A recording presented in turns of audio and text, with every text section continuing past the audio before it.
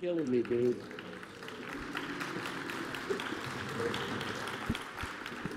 All right, everyone. Thank you so much for coming out to this talk.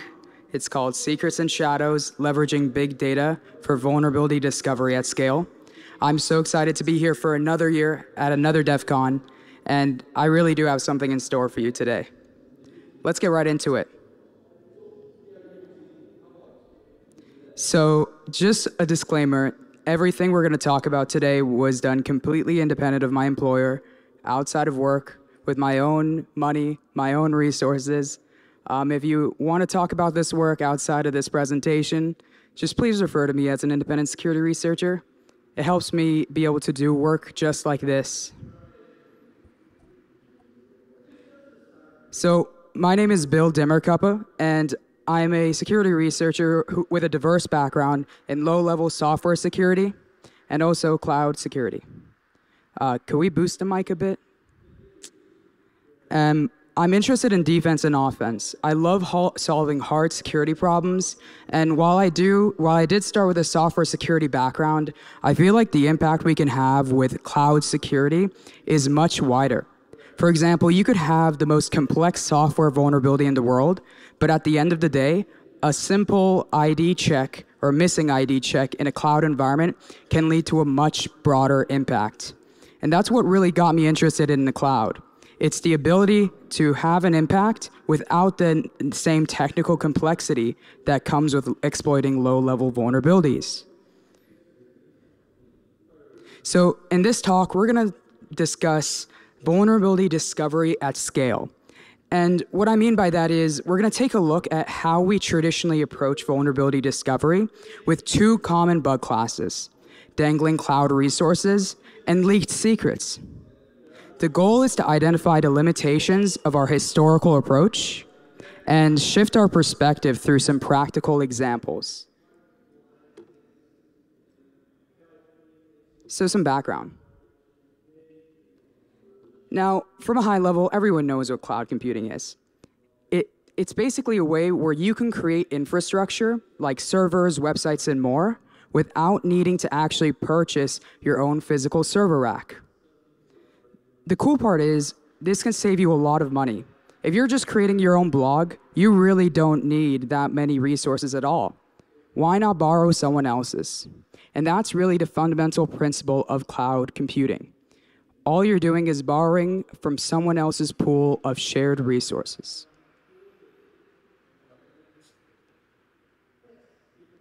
So, cloud environments are managed over the internet, but how do we actually secure this access? Well, for AWS, the way it works is that you can use something called an access key. An access key can be short-lived or long-term token that specifies credentials for your account and allows you to manage your AWS resources depending on the role and permissions assigned to you. Can we please increase the microphone sound? And for other platforms, it's similar. For example, for Google Cloud, the types of authentication include service accounts, you can use CLI credentials, and in general, tokens are how we're able to operate with these cloud environments. Unfortunately, tokens also present a pretty severe risk. So cloud provider tokens are dangerous because by default, there's little restriction on who can use those tokens. For example, by default, if you create a root access key in AWS, anyone from any IP can use that access key to manage your cloud environment. Now, obviously, the impact of a leaked cloud credential will really depend on the context. For example, a lot of websites hard code a Google Maps API key, and in reality, despite the fact that it can lead to billing overcharges and abuse, the impact is still fairly limited. But with a root AWS key, the dangers are much more problematic. For example, if you stored your database in AWS or you store your computing in AWS, an attacker could use your credentials to not only access customer data, but to interfere with your production workflows. Now, when we talk about how everything in the cloud is shared and borrowed, what I mean by that is by its nature, the cloud model introduces risk from this sharing model. So, for example, when you create a virtual machine, what's really happening is you're borrowing time on a physical server that your cloud provider has bought. And on this physical resource, you get assigned a network IP, for example. And the reason this is dangerous is because once you're done with a resource, if you still have dangling DNS records pointing at that resource, suddenly that exposes an opportunity for an attacker to take advantage of. So from a high level, I view cloud resources in two categories: primitive resources and shared resources. So a primitive resource is something like a virtual machine where you get assigned a dedicated IP address. That IP address is not used by any other customer but you. Whereas with a shared resource, what's really going on is it's a serverless application that serves multiple customers. For example, if you have a serverless function that you can call on your cloud provider, that URL you use to connect to that serverless function probably corresponds to an IP that serves a lot of other customers. The reason this distinction is important is because it impacts what type of dangling DNS records you need to worry about. So for primitive resources where you have that unique IP address, that includes pretty much every type of DNS record that could be dangling, like an A record, a CNAME record, a name server, and etc. But whereas if it's a shared resource where the endpoint is shared across customers, that's going to be limited to CNAMEs, name server, MX, those types of records. And the distinction there is that when the endpoint is shared, suddenly you don't have to worry about the A record pointing at a IP address you no longer control. So what can an attacker do with that domain control? Well, from a high level, it can enable phishing, malware distribution, scams, etc. It can lead to cross-site scripting. And there's going to be context-specific impact, like you can bypass the trusted host names check in a software update installer. That's something I've seen pretty common. You can abuse the brand trust and reputation in order to spread misinformation. Now, I included a quote below from Apnic on an article talking about this potential abuse. So from a high level, they found that when it came to dangling DNS record abuse, in general, 75% of the hijacked dangling resources were being used for black hat search engine optimization and really promoting bad websites you don't want anyone going to. So to be clear, past approaches for these types of bugs already exist. Where with dangling cloud resources, we've seen that attackers can go ahead and enumerate cloud IP pools and capture these resources that are dangling. But with leak secrets, what we've seen is that a lot of work really relies on a limited scope. So what I mean by that is everything that happens with leaked secrets is always about a specific target, like a specific folder, a specific repository, or a specific directory. And the problem with this is, to start with dangling resources, some past work includes you can buy DNS data and then enumerate your cloud provider's IP pool in order to find what's dangling. So if I go ahead and create a resource over and over again in a cloud environment, I'll be assigned IP addresses that are not assigned to any other customer. And if one of these IP addresses matches a DNS record that I've found in DNS data that threat intelligence providers sell, well, that's one way you can capture a dangling DNS record. And other attempts also include going after a specific target. So instead of using DNS data you buy from threat intelligence providers, you'll instead go ahead and enumerate that provider pool, but this time compare against subdomains you've enumerated for that specific provider. So to give you some examples, there's been a lot of work in this area. Bishop Fox originally came out in 2015 with an article where they used this passive DNS data, or at least a variant of it, in order to enumerate an AWS cloud IP pool and then capture AWS IPs that corresponded to a specific domain they were interested in. So in that case, they used Bing.com to find those dangling DNS records. Some other work includes flying a false flag from Black Hat. It's a talk where they used passive DNS data from these threat intelligence providers to determine whether IPs they captured were dangling. So this project was, again, focused on creating these backends for C2 malware platforms. They wanted to take control of legitimate domains so that they could abuse those domains for a false level of trust. And one interesting note about this project is that they noted that after releasing it, it would appear that AWS and GCP now assign IPs from a limited pool for your account. We'll touch on this more later, but this is what we're going to be focusing on when it comes to dangling DNS resources. The topic is well traversed, but what's not well traversed are the modern deterrents against it and how we can bypass them. And finally, there's still a lot of work where attackers simply enumerate your domain's subdomains and then find IPs that match them. Now, when it comes to leaked secrets, the story's a bit different. It's not as well traversed as dangling DNS records at all. So for example, there's tools that you can use to search a Git repository for these secret patterns. And even GitHub has a system where they'll scan every content, every piece of code uploaded to their platform for these secret patterns. But the limitation with this work is that it's very small scope. I mean, think about how much code is really going to end up on GitHub. You know, most enterprises aren't going to put their closed source applications on GitHub where this scanning would occur in the first place. Now, going on to defender approaches to mitigate these vulnerabilities, well, they've been pretty limited as well.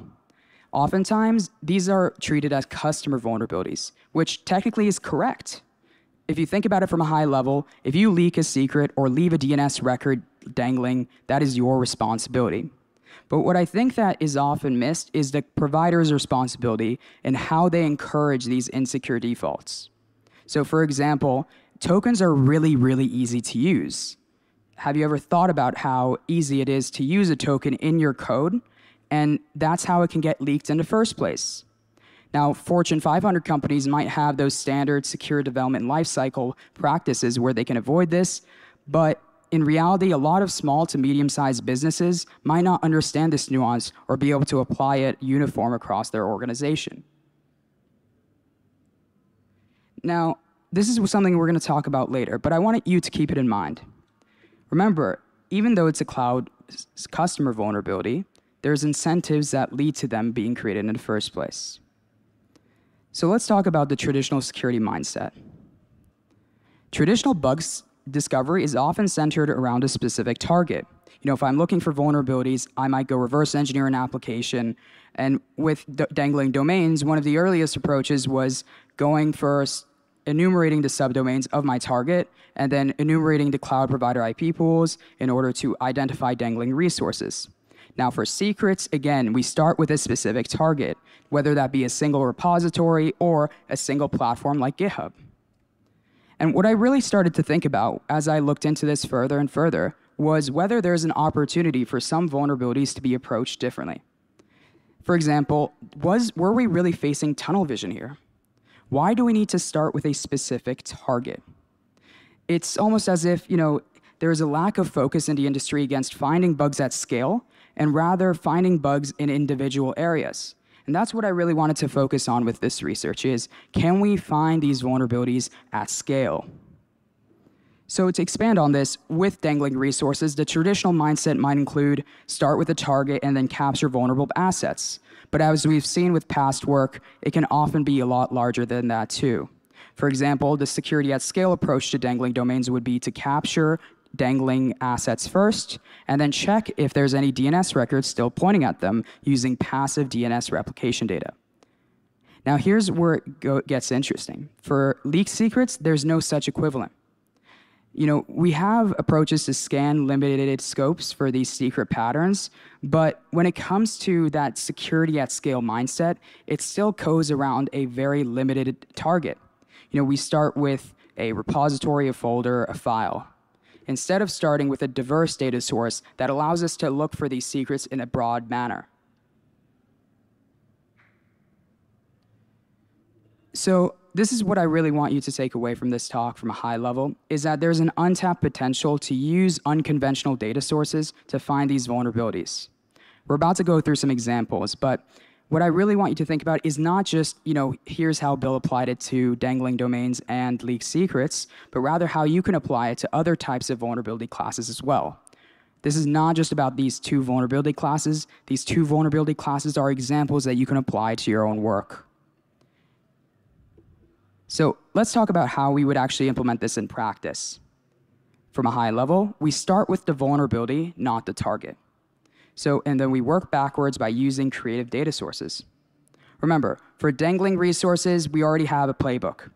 You know a DNS record is dangling if it points at an IP address that the customer no longer controls. How do you know if an IP is no longer controlled by a customer? Well, we can enumerate the cloud IP pool and determine every IP that we get in our attacker account is likely something that no other customer controls because that IP is assigned to us. But how do we know if it's dangling? Well, again, that passive DNS replication data. And if you're not familiar with this, how it works is that threat intelligence providers from DNS will work with DNS providers to sell this aggregate DNS traffic data. For example, you can give these threat intel providers an IP address, and they'll give you every single DNS record that points at it. Now, again, we can capture assets first with DNS records instead of starting with a target. What we'll do is we'll go through a cloud provider pool, and we'll go and enumerate every IP address that we're able to get and look for DNS records that point at it. What we're going to do in the next section is apply this generic technique we've seen in past work against modern deterrents. But what about secret scanning? So this is the interesting one. This is one that we still have a lot of research to do in. We have passive DNS replication data for dangling resources, but what about leaked secrets? From a high level, the ideal data source needs to be diverse, needs to be sufficient in volume, and it needs to include a diverse set of websites, executables, not just open source applications, but we need to include closed source applications too. And we need to make sure that this is done in a feasible way.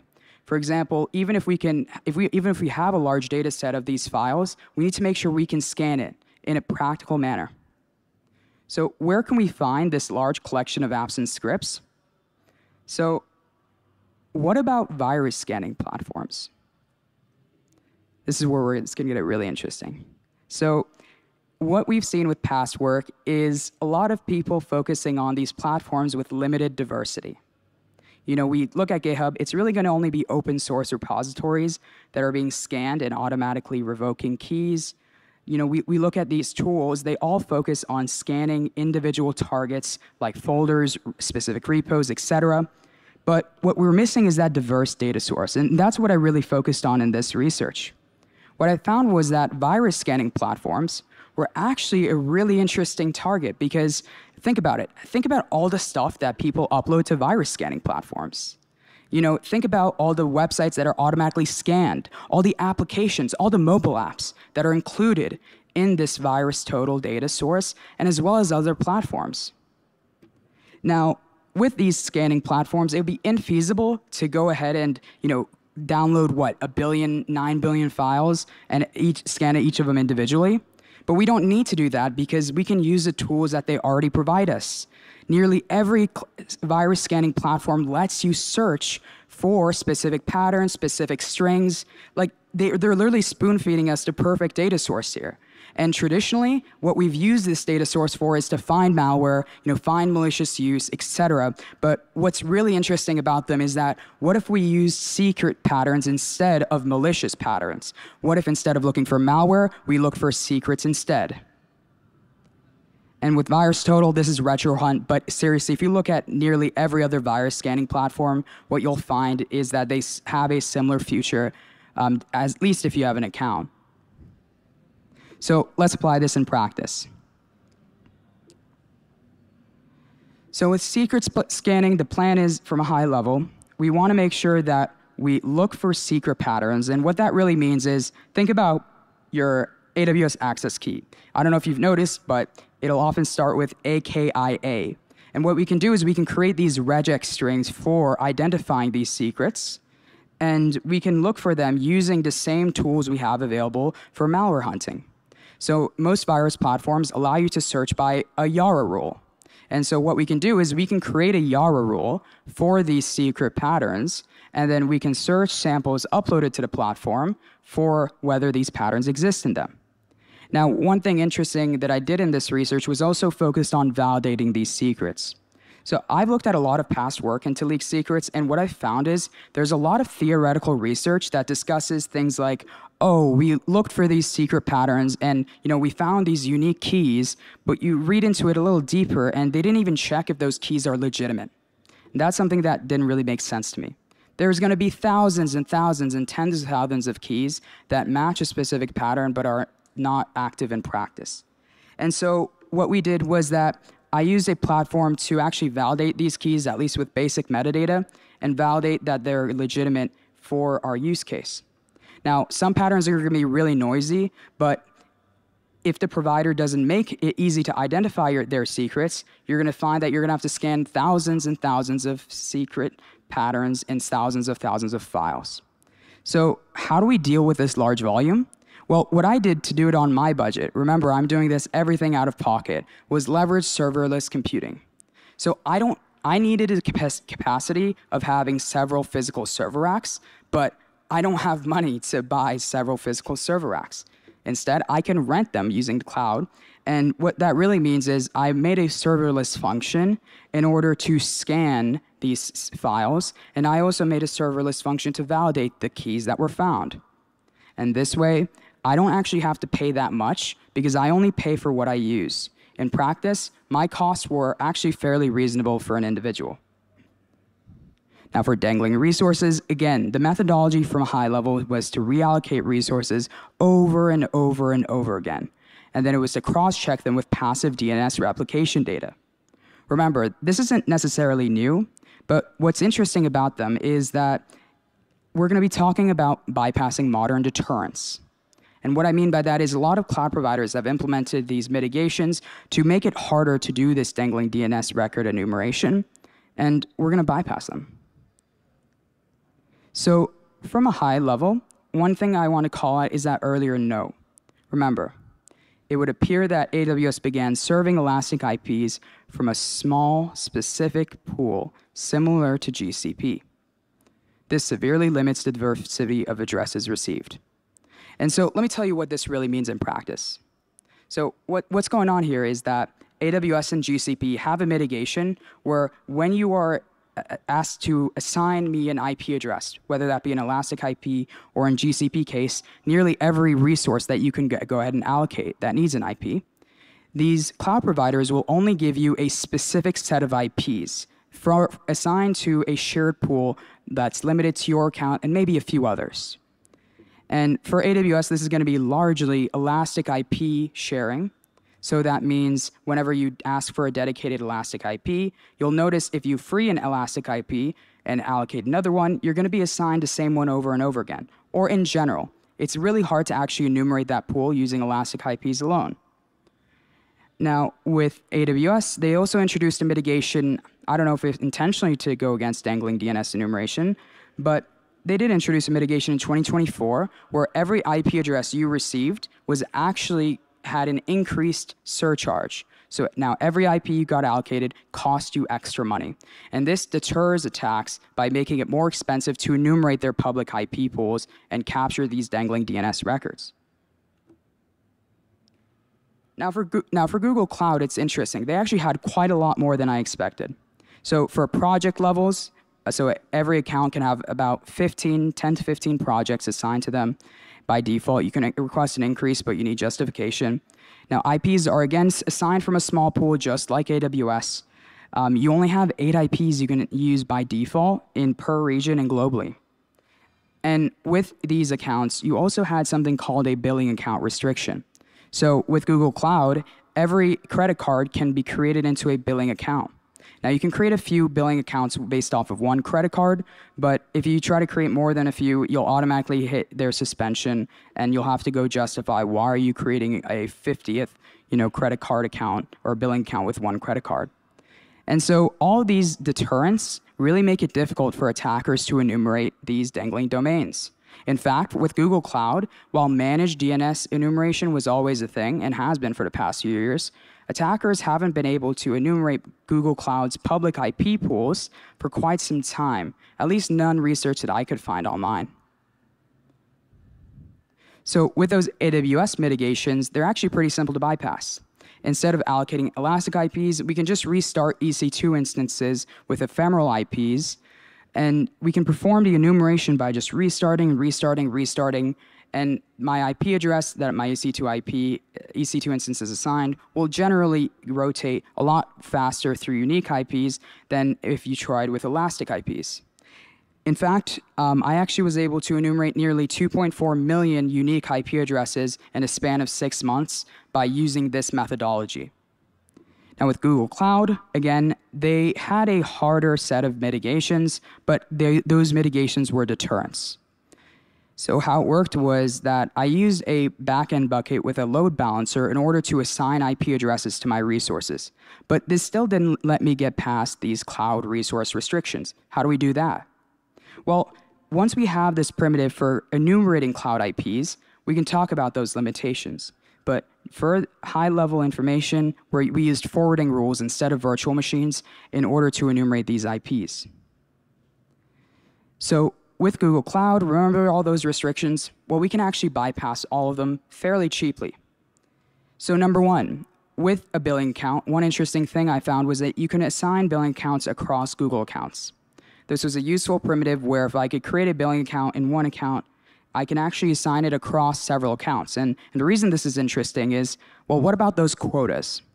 Well, with account quotas, remember you can only create a certain amount of projects. Now again, you can request an increase in this limit, but you don't want to have to do this justification. I felt that it would be inappropriate to assume that an attacker would be able to get this quota increase.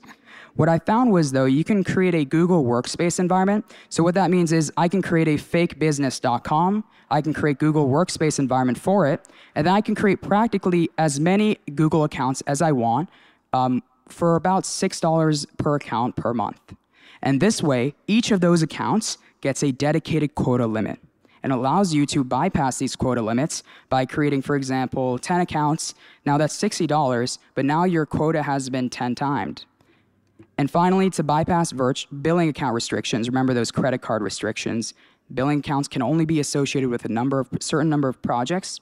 Well, we can instead then use virtual credit cards.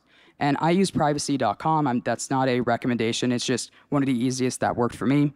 And what really this means is it's not like they're bypassing KYC practices. They verified my identity, but it still allows me to create as many credit card numbers as I want and be able to create as many billing accounts as I want to be able to bypass every single restriction we discussed with Google Cloud.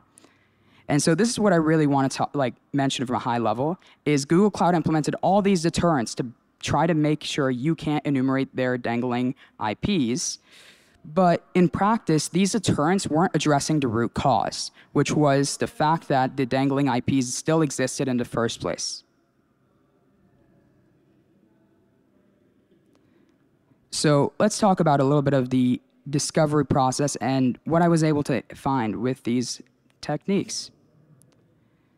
So with dangling resources, I was able to enumerate over 2 million IP addresses for Google Cloud and AWS. These are unique IP addresses, and they're mostly primitive resources. So these IPs were created by, remember, restarting an EC2 instance or creating forwarding rules over and over again.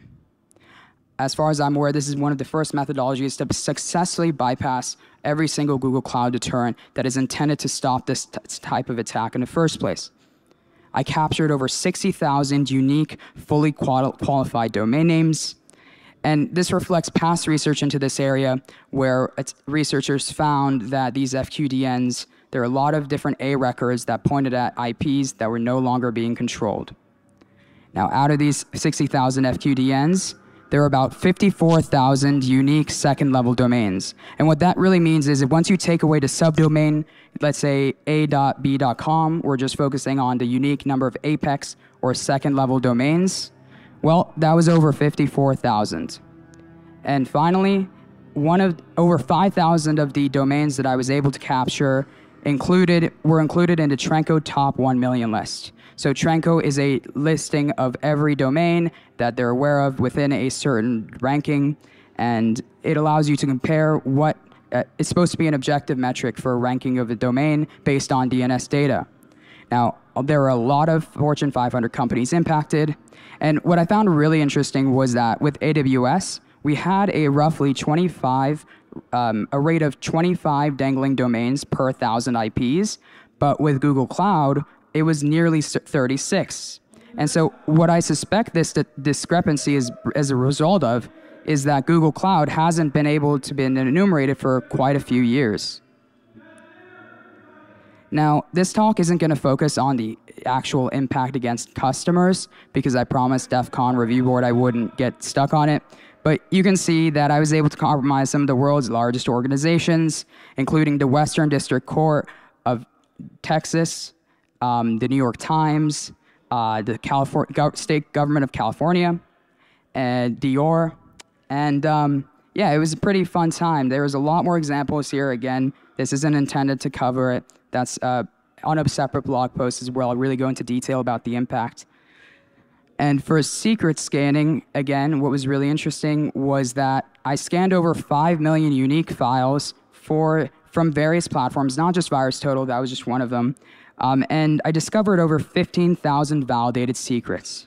And out of these secrets, they included over 2,500 unique, again, validated. These aren't just, they match a pattern. These are validated.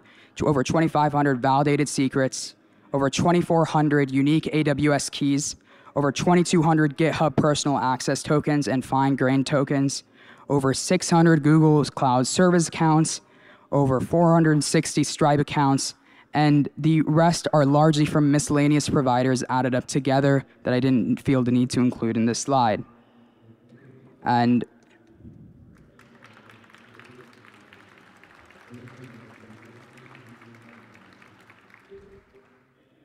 again, there will be a blog to recap this, but from a high level, it's some of the largest organizations in the world were impacted.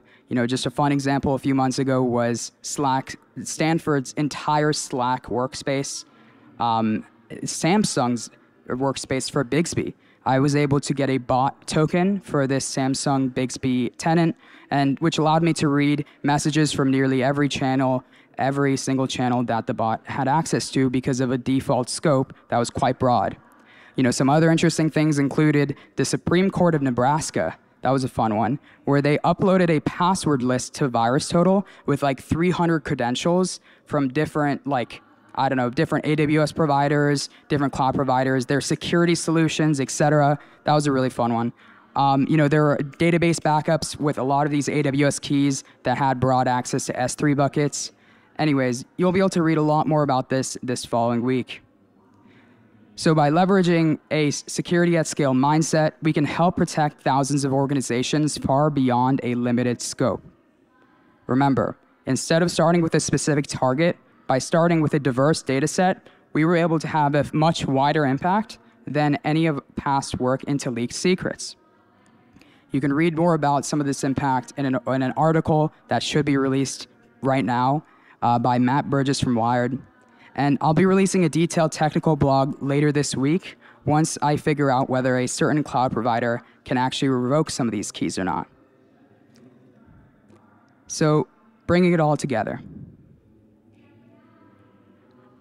Hard coding secrets is the path of least resistance. So remember, these are customer vulnerabilities, but what enables them is these bad incentives.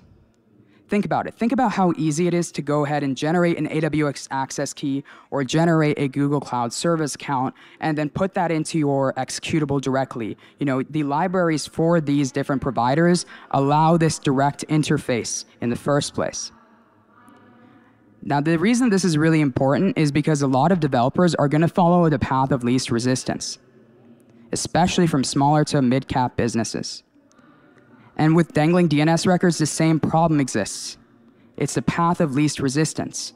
I created an AWS EC2 instance. I put my DNS record pointing at that AWS EC2 instance, and the path of least resistance is leaving that DNS record even if I deallocate it. And what I think we need to really focus on is making sure that the path of least resistance is the secure path.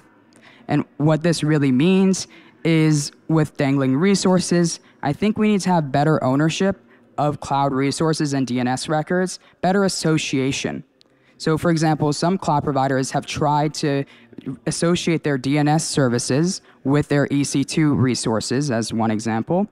And the problem with this is a lot of different customers are going to use different DNS providers, different cloud providers. What we really need is an industry-wide solution of tracking DNS records and tracking cloud resources and putting them together. Now, for hard-coded secrets, what I really think we need to focus on is making sure that it's hard to include secrets in your code. So don't have short access tokens that your library just blindly accepts from a string, but instead,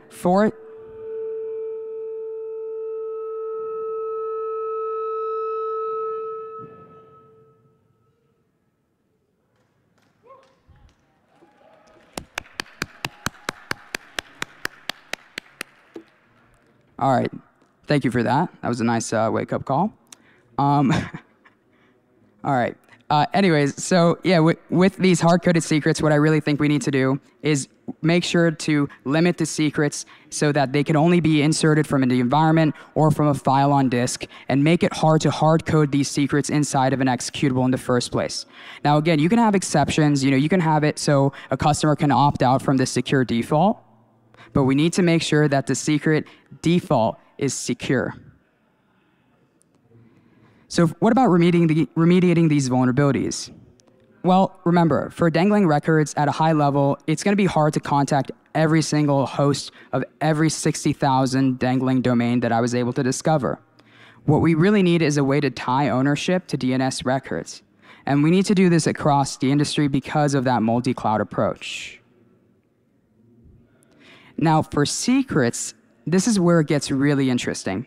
So I went ahead and asked a bunch of organizations that I found secrets for, including GitHub, including AWS, including OpenAI, whether I could report secrets to them and they could revoke them automatically.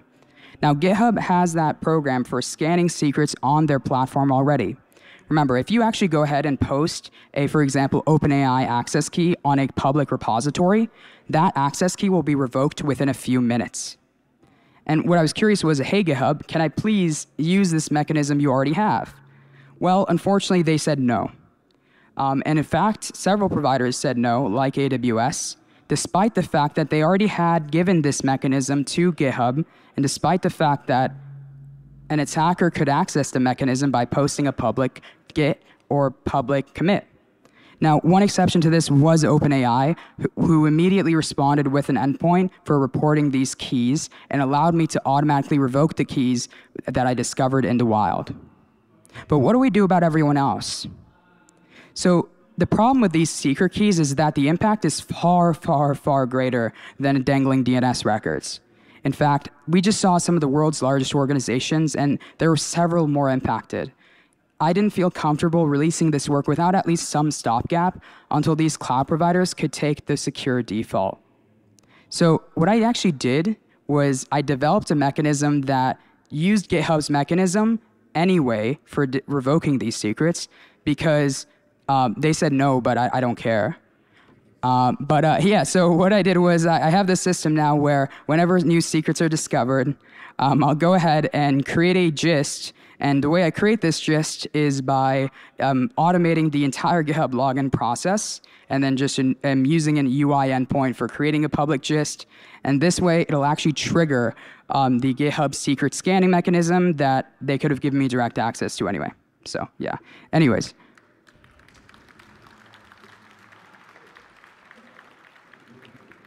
Now, what's really cool about this is that almost every secret that you saw listed in the previous section, a lot of them are going to be revoked.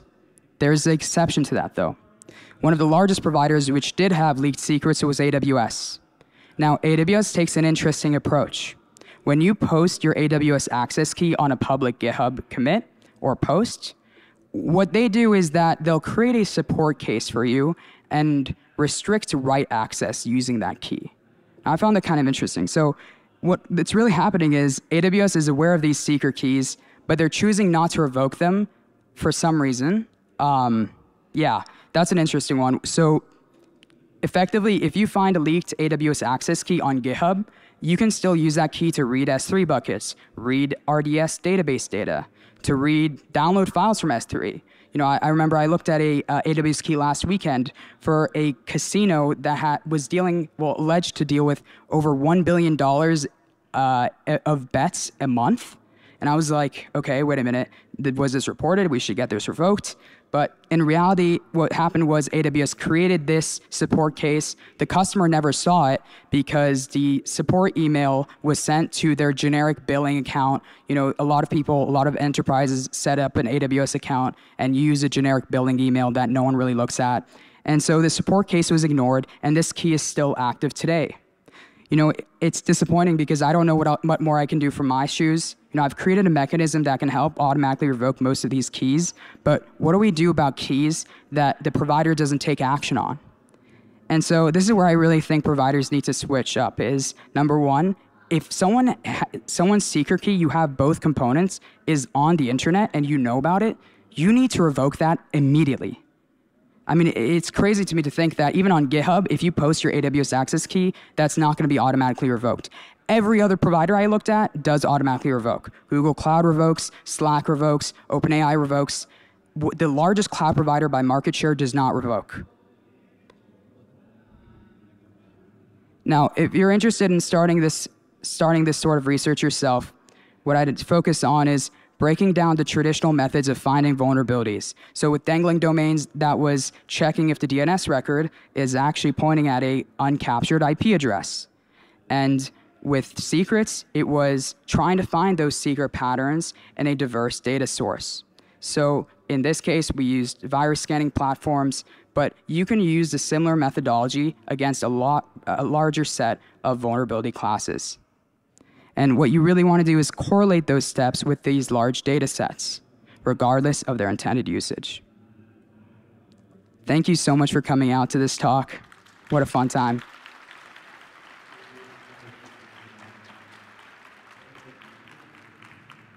We do have a few minutes for questions. Oh, we apparently don't have microphones. That's fun. All right, yeah. If you have questions, feel free to come up and we can have a chat over on the stage. Thank you so much for coming out to this talk. What a fun time. And yeah, I look forward to working with these providers to address these vulnerabilities.